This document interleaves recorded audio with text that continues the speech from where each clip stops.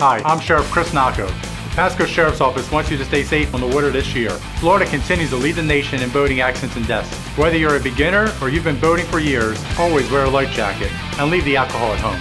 Being out on the water on a boat or personal watercraft is a lot of fun, but not having the proper safety equipment is not only dangerous, it's against the law. Don't let a great day on the water be ruined by a poor decision. Go to PascoSheriff.com to learn more about boating safety, and don't forget to reapply this sunscreen.